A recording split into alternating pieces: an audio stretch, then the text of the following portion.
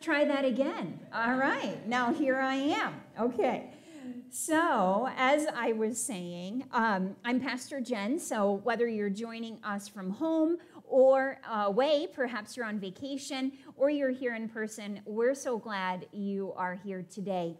So I have an opener that I'd like to share from Jenny Ray Armstrong.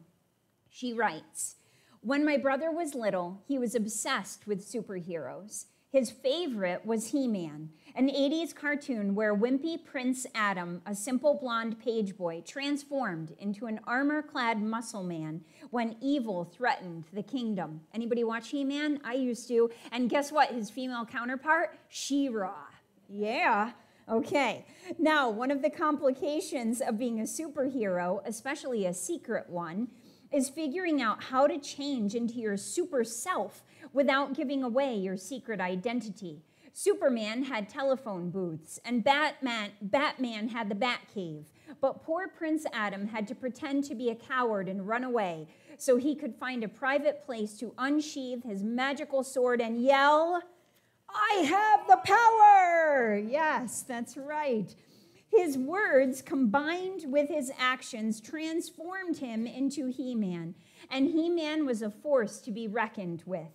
We certainly don't base our theology on superhero cartoons, but like Prince Adam, our words have power. They don't have magical, mystical power like some Christian and secular self-help books would say. We can't just strike a power pose, repeat an affirmation like, "I have the power," and become the masters of the universe, bending it to our will. But words are powerful tools that can be used for great evil or great good. Proverbs 12:18 says, "The words of the reckless pierce like swords, but the tongue of the wise brings healing." That's just the start of what the Bible has to say about how we wield our words.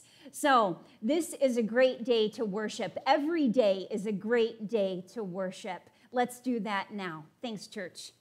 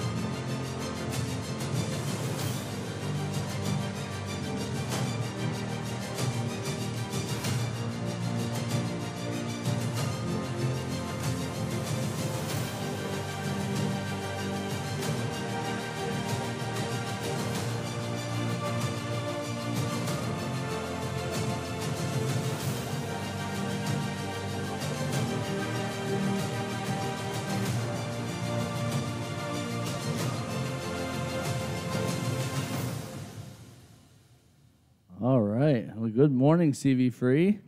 It's great to be back. See all your smiling faces again. Let's stand. Let's worship the Lord this morning.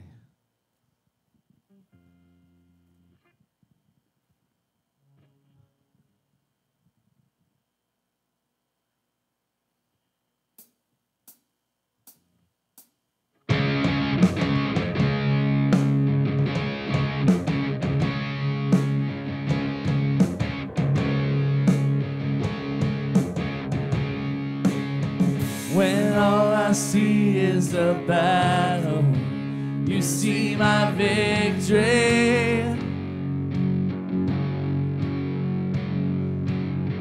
When all I see is a mountain, you see a mountain move.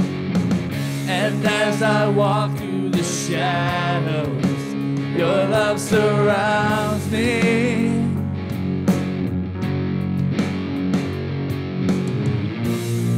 There's nothing to fear now, for I am safe with you. So when I fight, I'll fight on my knees, with my hands lifted high. Oh God, the battle belongs to you. Every fear I lay at your feet. I'll sing through the night. Oh God, the battle belongs to you.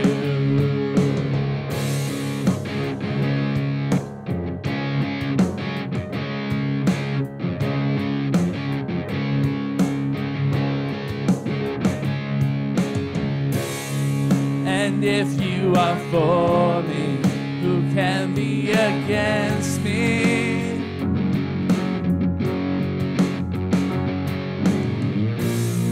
For Jesus, there's nothing impossible for you. When all I see are the ashes, you see my beauty. Thank you, God. When all I see is a cross, God, you see an empty tomb. So when I fight, I'll fight on my knees, with my hands lifted high. Oh God, battle belongs to you. Every fear I lay at your feet. I'll sing through the night. Oh God, the battle belongs to you. And oh God, the battle belongs to you.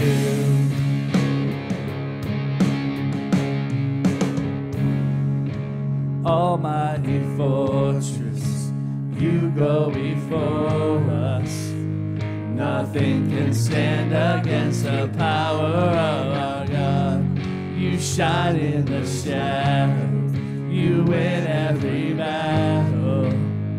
Nothing can stand against the power of our God. Almighty fortress, you go before us. Nothing can stand against the power of our God.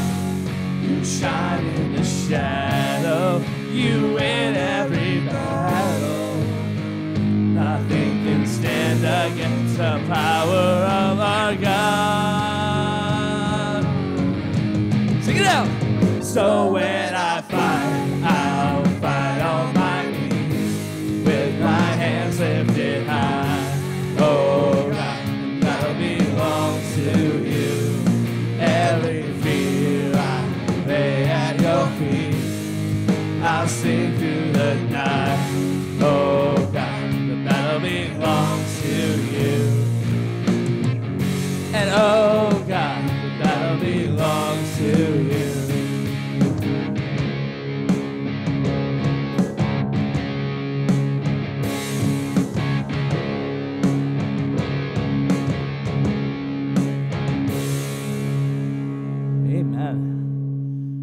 Seated. We're going to invite Pastor Jen to come forward and give our announcements. Yeah, you're seeing a lot of me this morning. So Pastors John and Kathy are celebrating the graduation of their daughter this weekend. So I am filling in, and I am excited to be able to bring you today's announcements because it's actually a time of celebration. So I'll point out the Connect cards. You have the QR code on the back of the seats in front of you, and also on the screen, so you can go online and complete it, or you have the hard copies in the backs of the seats. But this morning is a great time to celebrate that, for example, our Helping Hands team hosted Cram the Cruiser yesterday at Norwich PD.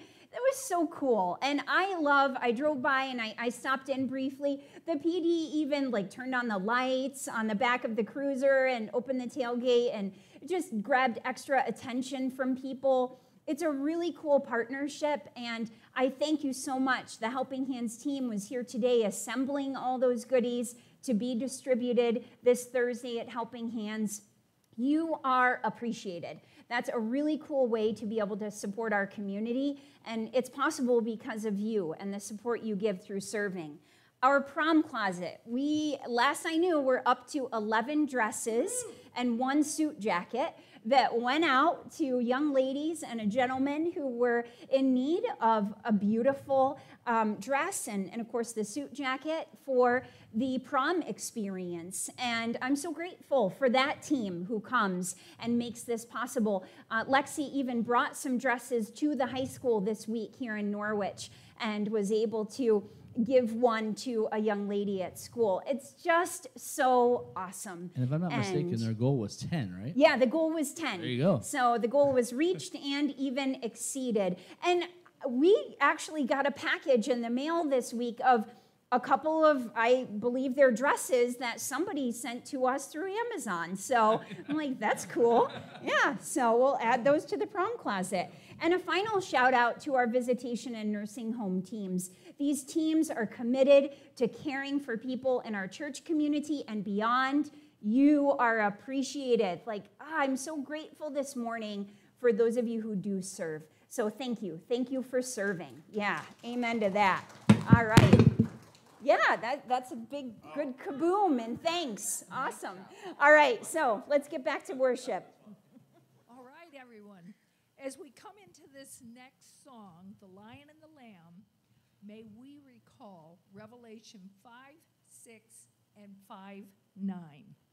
Then I saw a lamb looking as if it had been slain, standing at the center of the throne, encircled by the 4 living creatures and the elders.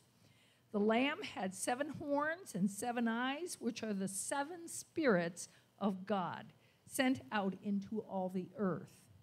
And from verse 9, and they sang a new song, saying, you are worthy to take the scroll and to open its seals, because you were slain, and with your blood you purchased for God persons from every tribe and language and people and nation.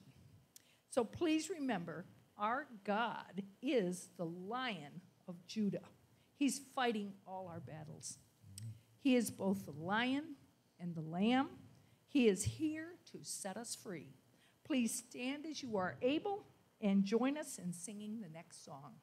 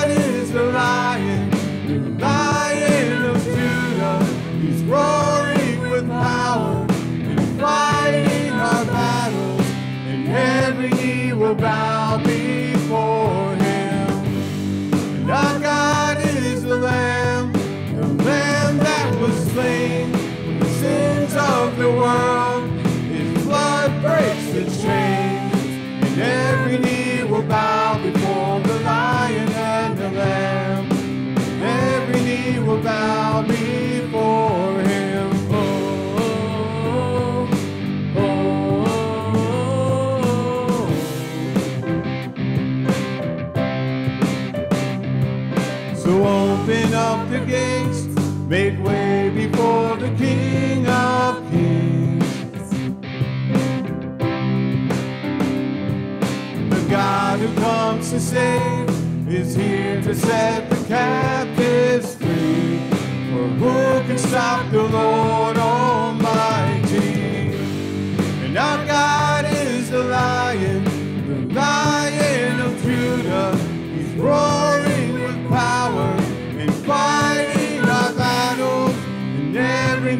will bow before him. And our God is the Lamb that was slain for the sins of the world.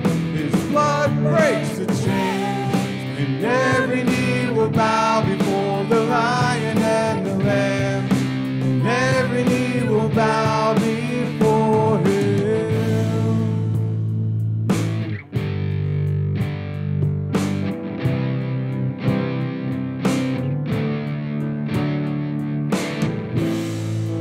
Who can stop the Lord Almighty? Who can stop the Lord Almighty? Who can stop the Lord Almighty? Who can stop the Lord? Yeah, we sing now. Who can stop the Lord Almighty? Who can stop the Lord Almighty? Who can stop the Lord Almighty? Who can stop the Lord?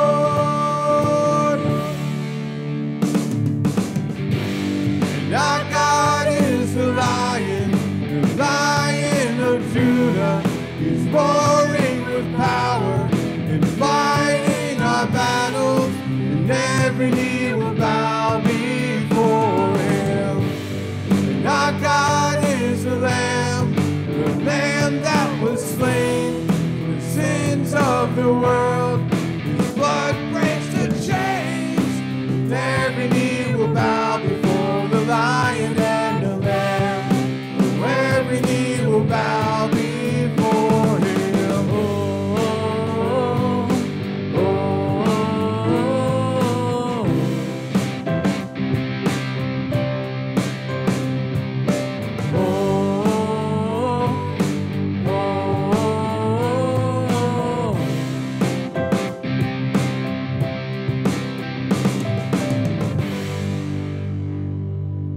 Amen.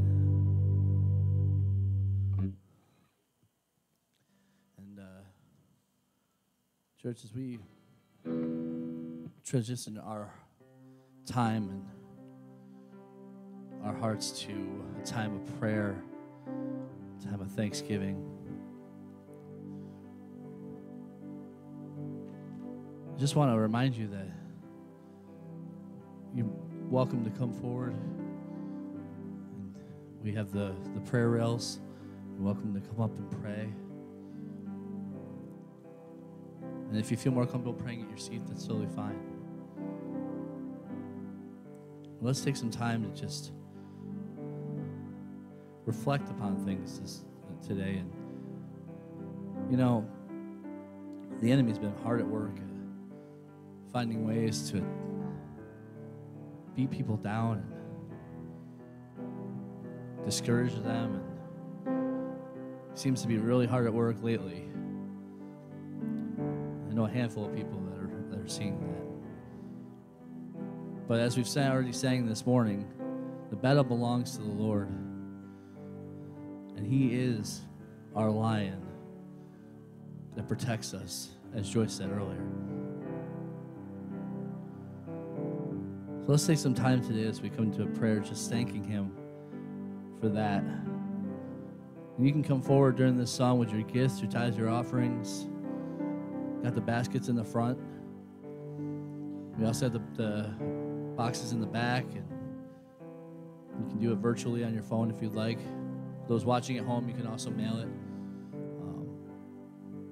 But let's just come with a thankful heart, just thanking the Lord for taking on those battles and for being there with us as we're fighting through these storms.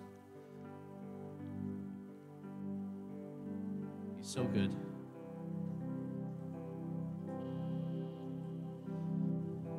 Let's sing this morning.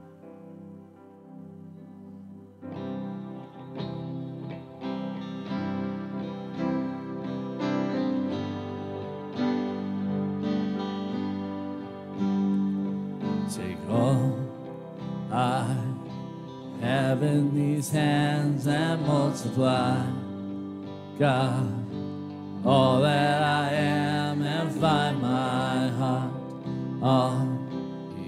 altar again. Set me on fire. Set me on fire.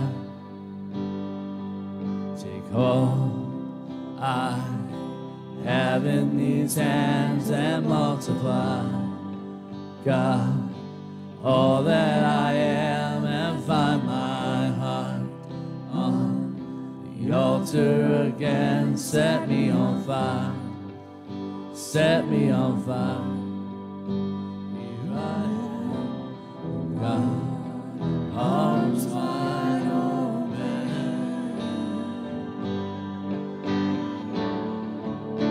pouring out my life, gracefully broken.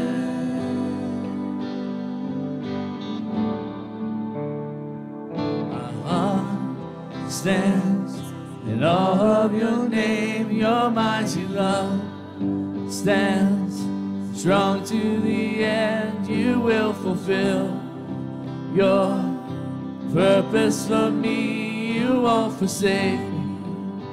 You will be with me. Here I am, God, arms wide open,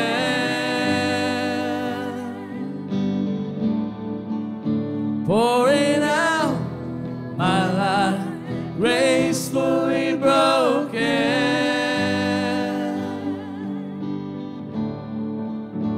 Here I am, God, arms wide open,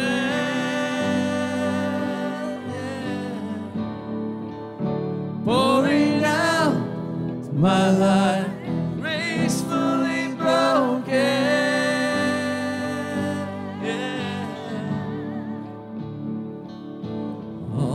To Jesus now, all to Jesus now, holding nothing back, holding nothing back, and I surrender, I surrender. I surrender, I surrender. Here I am, God, arms wide open,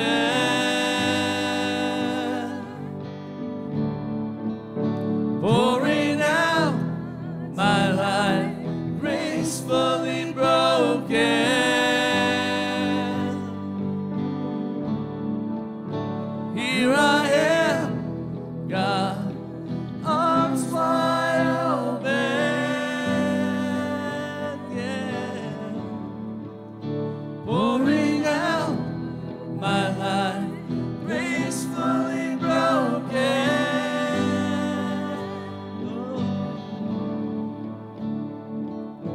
All to Jesus now.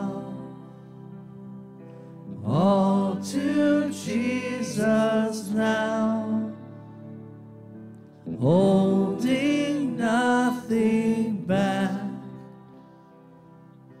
holding nothing back.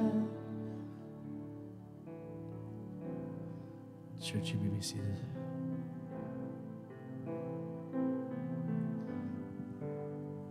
Let's come to a time of prayer.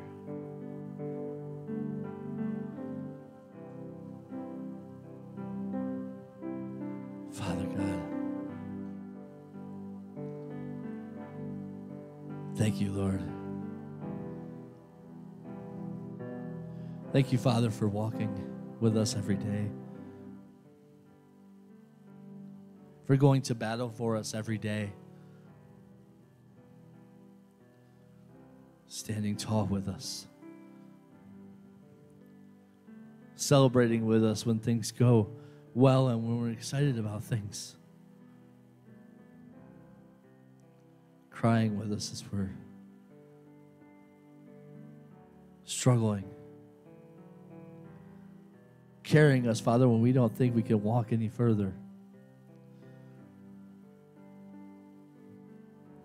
just being there with us. No matter what the struggle, no matter what the pain, being there with us.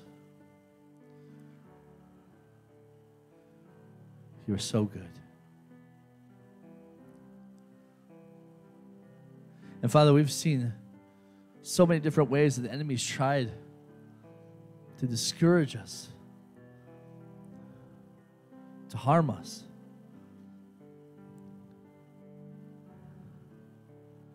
Ways that he's put things in our path, Father, that may have seemed too difficult if it wasn't for you. And Father, I pray for if there's anybody here, or if there's anybody at home who's struggling with that right now, Lord, that you come alongside them. Because we know that when we trust you, we give it to you, that, Father, you'll do amazing things. And Lord, I have found out firsthand that the answers we're looking for aren't always your answers, Father. But you always have our best in mind. And that, Father, you will do amazing things for your glory. And that's all that we ask. So, Father, we follow you. We trust you. We put it in your hands. For the battle belongs to you. Father, Joyce's words were so right on when she said that you are that lion who defends, protects us, and fights for us. So, Father, as the song said, we come to you now, arms wide open. Just rain your spirit down upon this building. Fill us up, Father. For you are so good. And Father, we come to you this morning with our gifts, our tithes, our offerings. Just another way, Father, to thank you. And Lord, we pray, as the song says, take all that is in those baskets and multiply them for your glory. Use these gifts, these tithes, and these offerings to reach our community for you and to continue to further that mission, to make that Christ connection, so that those out there who are lost, who are struggling, who are facing things that just seem so impossible, that, Father, you may put us in their path. You may make it possible for us, Lord, to be there and show them that they can get through this. And there's nothing that they've done that stops the love that you have for every one of them and every one of us here and watching at home. You're a good Father. So, Father, rain your spirit down here. Join us here, Father. Be blessed in this time. As Pastor Jen comes and gives your message, Lord, speak through Pastor Jen this morning. And just guide her words. And open our hearts and our minds, Father, to just absorb your words. That we may grow deeper in our relationship with you. Thank you, Father, for your faithfulness and your love and all you do for us every day. In Jesus' name we pray. Amen.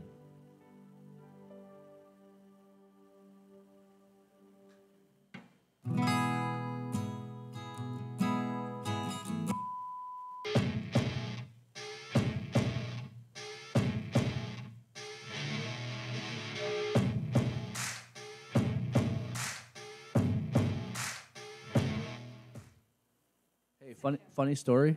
The other day I was walking downtown, and I literally was just going, boom, rah, rah, rah. You right were in my head. Because of that. nice because of the bumper video at church. Love it. It's great.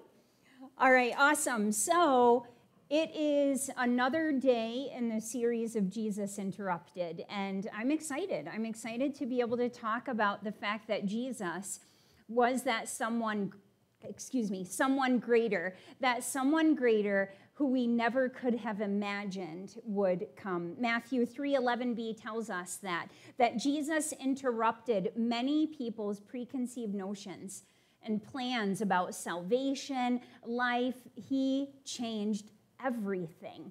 And aren't we so glad? Now, I want to encourage you, feel free to open up your YouVersion Bible app and follow along in the sermon notes today, or maybe you have your hard copy Bible. That's a possibility as well. We do have a slide with the QR code for the YouVersion Bible app if you choose to use that. Now, a couple of weeks ago, we explored some connections with the Old Testament and the New Testament, because remember, they are connected. There is intertwining there, and God orchestrated that from the beginning. Remember that we dove into the woman who had been afflicted with a physical illness for 12 years, that she was dealing with that pain, that suffering, that isolation. But in her boldness in interrupting Jesus, she was literally healed. Her whole life changed. And that interruption not only changed her life, but gave her an incredible testimony to be able to share with others. This week, we're going to continue in that same vein, showing an overlap, an interconnection between the Old Testament and the New. You know, Jesus did not interrupt God's plan when he came into being in the New Testament. God taking on human form in Jesus was planned from God's perspective. That was part of what was going to come. He knew that this part of the plan would occur. However, Jesus was certainly an interruption for those religious leaders who were not anticipating the Messiah the way that he came. The Apostle John, one of the 12 disciples who was closest to Jesus, knew this truth. John knew that Jesus was not a mere interruption to be ignored or corrected. Instead, Jesus was that someone greater. And of course, John the Apostle, not the same as John the Baptist, but interestingly enough, there are intertwinings with their truths today that I'm going to share. He was, in fact, that light shining into the dark places. John 1, verses 1 through 14 tell us that Christ is the eternal Word from the beginning and all the way to the end. In the beginning, the Word, Jesus, already existed. The Word was with God, and the Word was God. He existed in the beginning with God. God created everything through him, and nothing was created except through him. The Word, Jesus, gave life to everything that was created, and his life brought light to everyone. This light shines in the darkness, and the darkness can never extinguish it. Isn't that encouraging? God sent a man, John the Baptist, to tell about that light so that everyone might believe because of his testimony. John himself was not the light. He was simply a witness to tell about the light.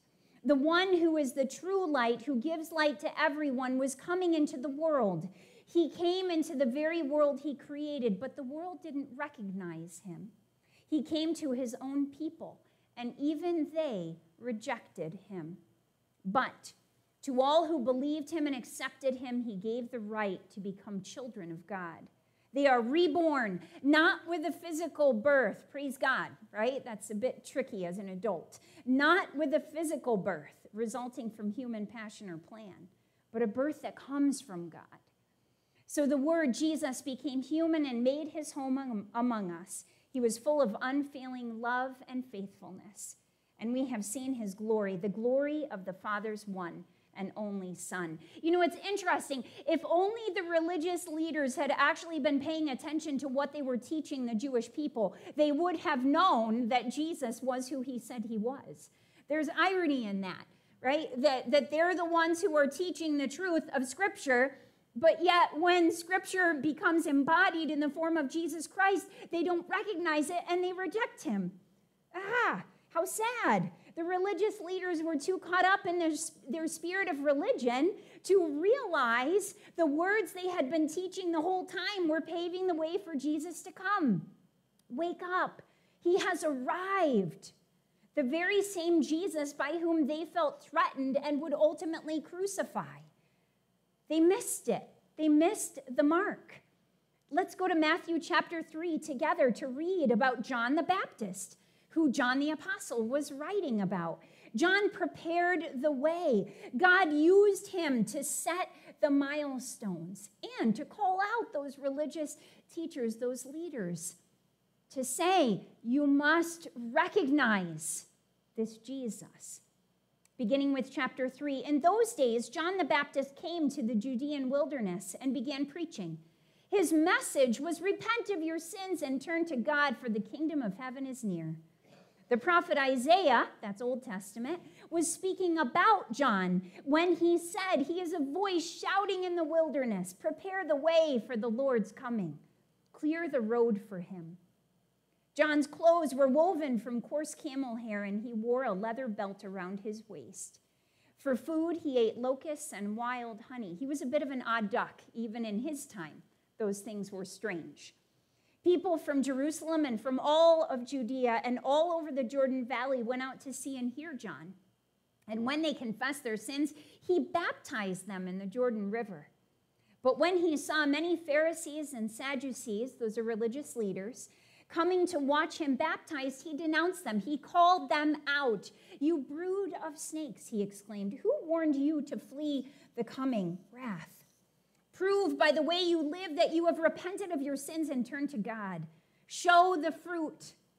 Don't just say to each other, we're safe, for we are descendants of Abraham. We're all set. That means nothing, for I tell you, God can create children of Abraham from these very stones. Even now, the axe of God's judgment is poised, ready to sever the roots of the trees. Yes, every tree that does not produce good fruit will be chopped down and thrown into the fire. There's an expectation for us, isn't there, as believers? We're not supposed to just be saved and then never grow, never share. I baptize, John says, with water those who repent of their sins and turn to God. But someone is coming soon who is greater than I am. Someone is going to come interrupt, so much greater that I'm not worthy even to be his slave and carry his sandals. He will baptize you with the Holy Spirit and with fire. He is ready to separate the chaff from the wheat with his winnowing fork. Then he will clean up the threshing area, gathering the wheat into his barn, but burning the chaff with never-ending fire. There's strength in those words. And they should compel us to action, to recognize the hard truth of what happens. We're either on one side or the other. After this stern warning and dose of truth, Scripture describes the baptism of Jesus to further show Jesus' identity according to the plan that God had laid out. In verse 13, then Jesus went from Galilee to the Jordan River to be baptized by John. But John tried to talk him out of it. Like, I am the one who needs to be baptized by you, he said. So why are you coming to me? Like, I'm not good enough to be doing this. But Jesus said, it should be done, for we must carry on all that God requires. The plan had been laid out. So John agreed to baptize him. After his baptism, as Jesus came up out of the water, the heavens were opened and he saw the Spirit of God descending like a dove and settling on Jesus. And a voice from heaven said, this is my dearly loved Son who brings me great joy. This exchange is a powerful picture of God's plan. John the Baptist heard from God and was able to recognize Jesus. God's plan for someone greater was happening just as God said it would, and just as John had documented, just as John the Baptist had said it would. How sad for those religious leaders that they merely saw Jesus as an interruption, a disturbance, an obstacle to their expectations. Their unfortunate response was to complain and fight against Jesus. Ultimately, even the religious leaders' response was not an interruption for God, though. He knew their free will would take them down this path of rejection. And even sending Jesus to the cross, which ended up being an integral part of the plan. It had to play out that way in order for redemption to come to all of us. However, it is encouraging to consider one story of a Pharisee who took a different path, Nicodemus. He changed course. He didn't just follow his peers. Nicodemus paid attention to what he was seeing and hearing, and he was able to break free from the jaded influence of his peers in order to truly seek Jesus for himself. Now, before we go to the scriptural account of Nicodemus and we follow his story, which is a little scandalous because it happened in the dark, so no one else would know that he was going out of line of his peers and what they would have wanted. I'd like to have us think about the fact that peer pressure is a real thing. Peer pressure is very real, and not just for young people. Peer pressure happens to older people as well. Adults can fall into a trap of peer pressure. Now, sometimes peer pressure can be positive, right? We can pressure each other to do positive things. There's an accountability factor there that can be really beneficial. But other times, we can find ourselves afraid to be different, afraid to go against the current. We end up just following the flow and letting the flow take us to whatever destination our peers decide. You may be familiar with The Chosen. If you're not, I highly recommend you check it out. Its opener captures this concept really well. In it, there's a video illustration of a bunch of fish in a school going in directions at the same time.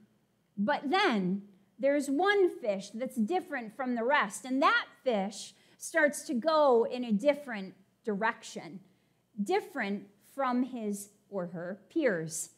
And so we think about this idea of how important it is for us to break free from the flow of the world, to not accept it. That's what Nicodemus did. That's what we're supposed to be encouraged to do. That's what John the Baptist was encouraging those religious leaders and anyone who would listen to do. In fact, Romans 12:2, when Paul writes, don't copy. Do you know this one? You should. This is one of those life verses. Don't copy the behavior and customs of this world, but let God transform you into a new person by what? Changing the way you think. Then you will learn to know God's will for you, which is good and pleasing and perfect. It's different, but it's good. It's always good. Put another way by an unknown author, don't be afraid of being different. In fact, be afraid of being like everyone else. I love that. Don't be afraid of being different. Be afraid of being like everyone else. What about everyone else? When they're doing wrong things, do we really want to be like them just for the sake of comfort and momentary security? No. Be different. That's tough. That's tough for young people, and guess what? It's tough for adults too. But it captures the essence of who Nicodemus was and who we are called to be 2,000 years later. We must be able to seek and find truth, as opposed to being told what to believe and then simply accepting it. John chapter 3, verses 3 through 17 talk about this interaction with Nicodemus, and I'm going to paraphrase some parts. But we think about this whole idea that Nicodemus was a Pharisee. So he was one of these religious leaders. But he wasn't like the others. He wasn't like his peers. We know this because in verse 2, we read from John, who writes, after dark one evening, Nicodemus snuck away, and he came to speak with Jesus. Rabbi, he said, We all know. We all know. I love that.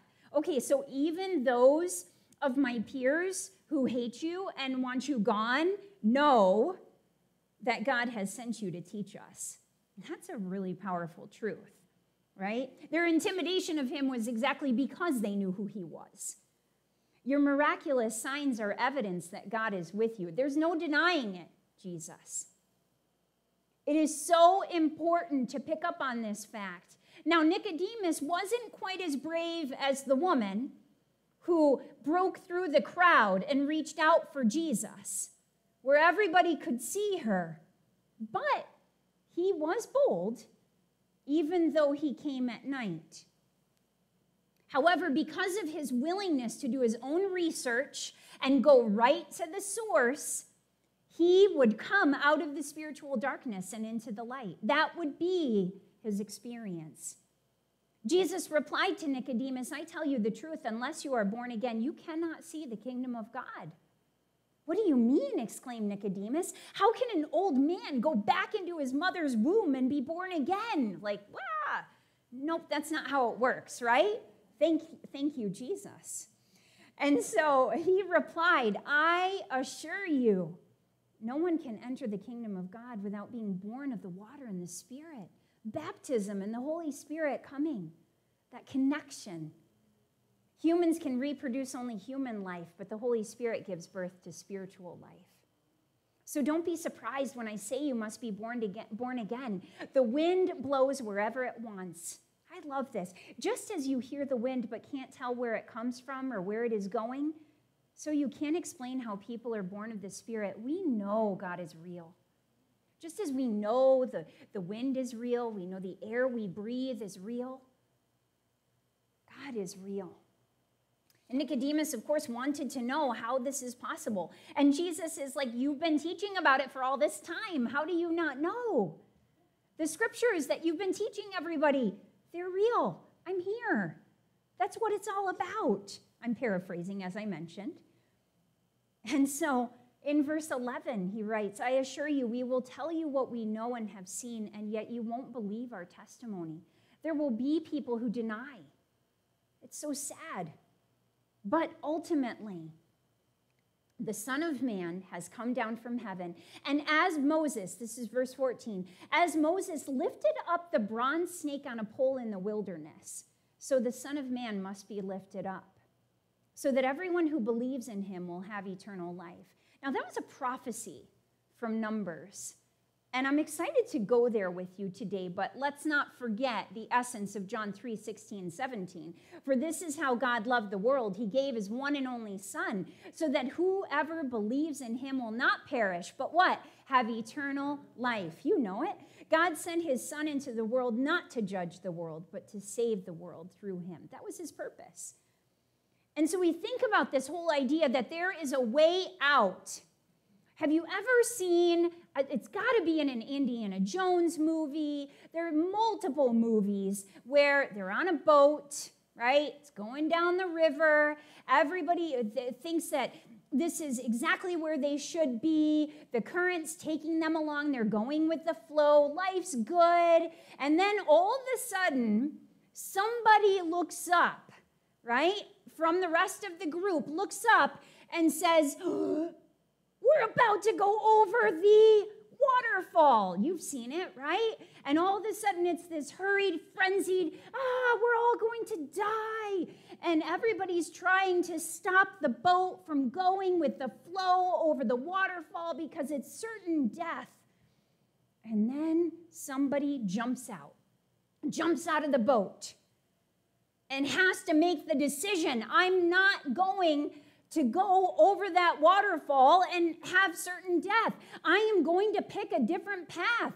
I'm going to jump out of this boat. I'm going to fight the current, swim over. We know there's a tree branch, right? There's got to be. There's always a tree that's fallen into the water just close enough that the determined actor or actress can grab it and pull him or herself up to safety. But that person had to make a deliberate decision to go against the flow, to do something different, to say, you know what, I'd rather be in that raging water and take the chance that I can fight my way over to safety than just stay in the boat with the rest of you and die. Isn't it interesting? We think about how it's not an easy step to jump into the water, but it's necessary if life is the desired outcome. Jesus mentioned an interesting Old Testament account about eternal life to Nicodemus when they were talking. You may have caught it. It's kind of an odd account from history where the Lord actually brought poisonous snakes upon the people because they were complaining so much. And this is what happened in Numbers 21, 4 through 9.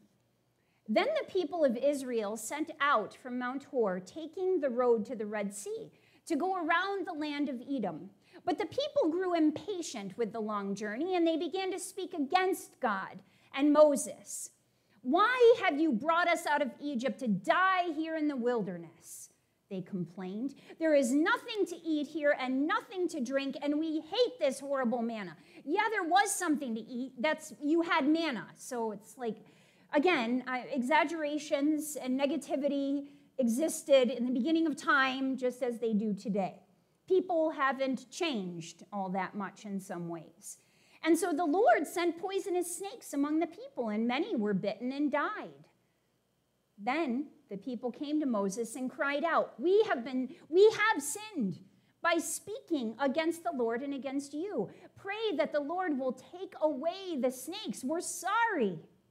And so Moses prayed for the people. And then the Lord told him this fascinating instruction: make a replica of a poisonous snake and attach it to a pole. All who are bitten, so interesting that they still had to be bitten, will live if they simply look at it. Then anyone who was bitten by a snake because they followed his instructions could look, in fact, at the bronze snake and be healed. So that's an interesting account, but I think it's important to bring this together. So as Jesus is telling Nicodemus about looking and living, I'd like to remind us, you might actually recognize this image. It's called a caduceus, and we have a picture of it for you where there is a snake, in fact, wrapped around a pole.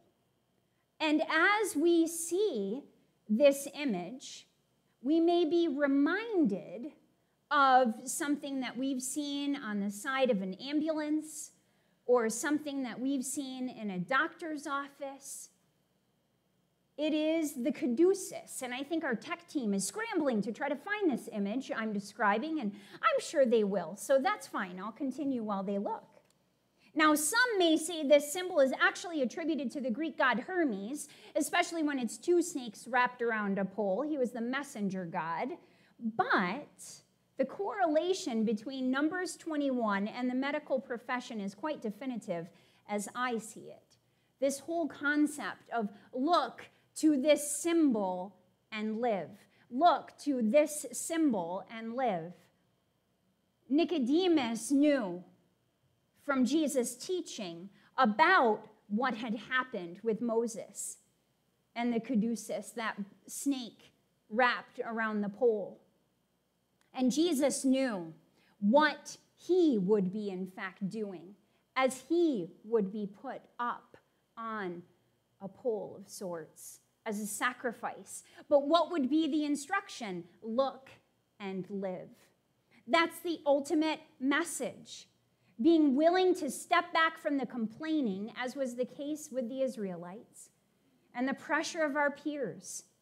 To be willing to look up, look out, and see the path we are on. Is it one of death, where we are about to crash over a waterfall or step on a trap that the enemy has set for us? If so, it's not too late. That nighttime interruption from Nicodemus changed his entire life. Even though he did not become as bold in sharing his decision, his testimony, as the woman who experienced healing did, we can track his experience through the rest of the book of John and see powerful actions that he took in defense of Jesus. In John chapter 7, Nicodemus openly questioned his peers the other Pharisees as they sought to convict Jesus without a trial. And then in John chapter 19, we read about Nicodemus actually bringing Joseph of Arimathea 75 pounds of herbs and ointment to honor Jesus in his burial. Something changed that night for Nicodemus. He spent time with the Savior, and what seemed like a predestined path was interrupted. Nicodemus sought truth instead of just going with the flow of his peers, and he came out of the darkness into the light. He said, I am not going to just simply conform because my peers say I should. I'm going to seek truth because I need to know what's real. If you haven't yet made a decision to let Jesus into your life as your Lord and Savior, I want to offer you the opportunity to do that today. You know, that's something that's really important for us to be able to ask ourselves, all right, you know what? If I was confronted today with the question, are you a follower of Jesus Christ? Have you welcomed him into your life? Do you consider him your Savior? Have you looked to the cross and made a decision for life? Would the answer be yes? If it would, praise God, that's awesome. If it would not, because you're unsure, I want to encourage you today to ask yourself and to pray, why? Why would you not be able to confidently answer that question with a resounding yes? Are there things that need to be researched? Are there questions that you need to ask other people or God in prayer? What are the barriers? Because here's the thing, there's no better time to go against the flow, to dare to be different than today, than right now. You know my heart for this community. You know that as I see people doing evil things in our community, I simply cannot accept that outcome. That is not who we are. We are better because God is better. And he has great plans for us as individuals, as a church, and as a community. But it's going to take a bunch of people realizing that if we trust the Lord, he will show us the way. And in many circles, that requires us going against the flow, even jumping out of the boat to do something different, to share how God has worked in our lives, or to simply be willing to have a conversation and share our own testimony. There's something beautiful about being able to say, you know what? The old self is gone, the new has come. Just yesterday, just this morning, there may have been things that happened that you wish hadn't. Words you said that you wish you hadn't said, actions you took that you wish you hadn't done. It is not too late to ask God to come in and change you entirely. I'm so grateful for that truth. And so let's take some time to reflect during this final song. The prayer rails are here. You have your seats. You can feel free to reflect on who God is for you as an individual. And please, I want to encourage you to reach out and ask. We want to be on this journey with you, this journey to find Jesus, this journey to look and live. So let's reflect as we worship.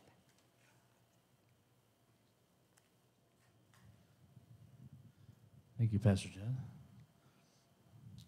As we get ready to do this last song, reflect on the words that Pastor Jen had given us,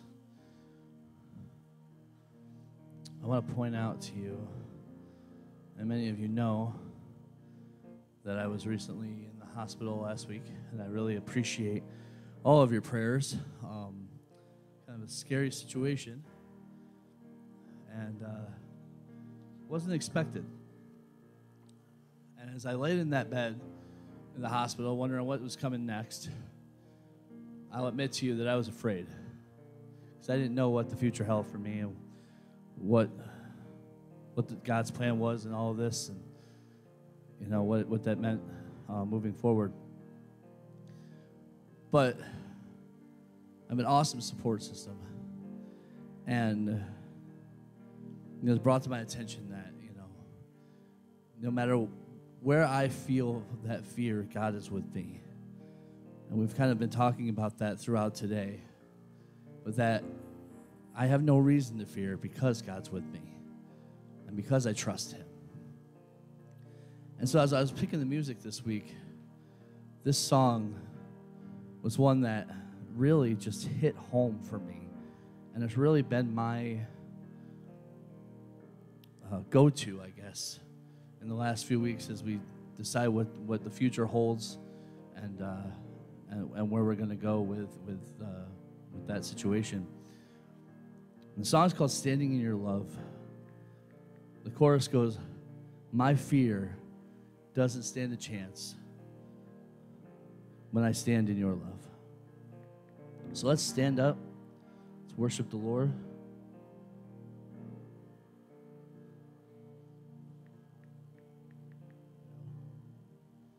Let's sing.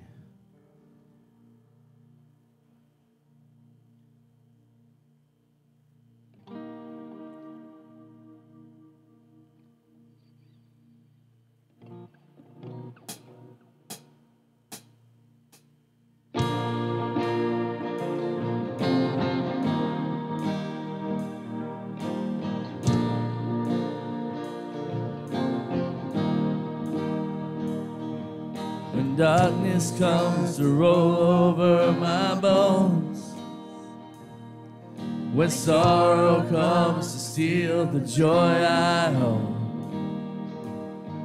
when brokenness and pain is all I know, I won't be shaken. No, I won't be shaken. 'Cause my fear doesn't stand a chance when I stand in your love. My fear doesn't stand a chance when I stand in your love. My fear doesn't stand a chance when I stand in your love.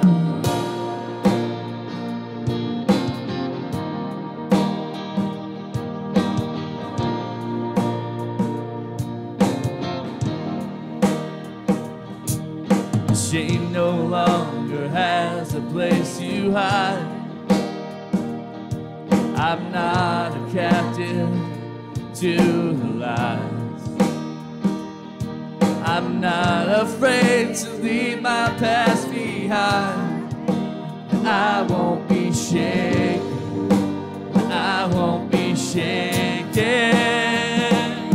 'Cause my fear doesn't stand a chance when I stand in your love. My fear doesn't stand a chance when I stand in your love. My fear doesn't stand a chance when I stand in your love.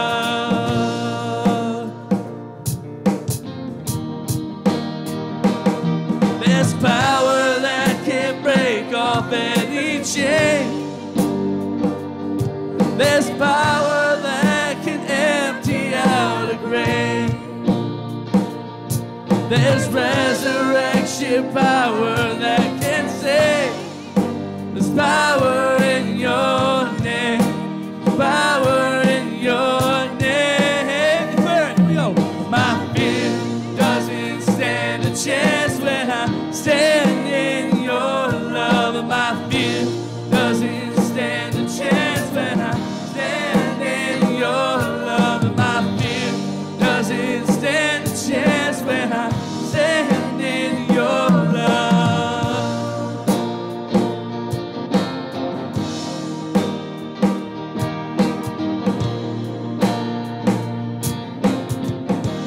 'Cause I'm standing in your love. That is certainly an encouraging message, and it ties in so nicely with that verse, Romans 12:2, don't copy the behavior and customs of this world, but let God transform you into a new person by changing the way you think. Then you will learn to know God's will for you, which is good, pleasing, and perfect. Church, it takes boldness. You know, the opposite of fear is action, really, because fear tries to debilitate us, to hold us back, to keep us quiet. But the opposite of fear is speaking, is doing, is putting our faith into action. Of course, under the guidance of the Holy Spirit and other brothers and sisters who can help guide us in when it's time to speak, when it's time to act. But when that call comes, may we be different. May we be the ones who are willing to jump out of the boat and fight against the current. Not being afraid of being different, but being afraid of being like everyone else. God, I pray that you would go out from this place with us today, that, Lord, you would have us internalize this powerful message that you have brought to us today. Father, I pray away the confines of peer pressure that would try to make us be a certain way. And so often it seems that that way is outside of your will for us, what you would have us think, do, and say. Lord, may we put you first so that you are at the forefront of our minds when the opportunity comes to think and act, that we would do so on your behalf, Father God. I pray that we would be turning to you for the wisdom that we so very much need. And I pray your blessing upon your people who have obviously prioritized you this Sunday morning. Father God, bless them. Keep them close this week and beyond. In Jesus' name, amen. Thank you, church.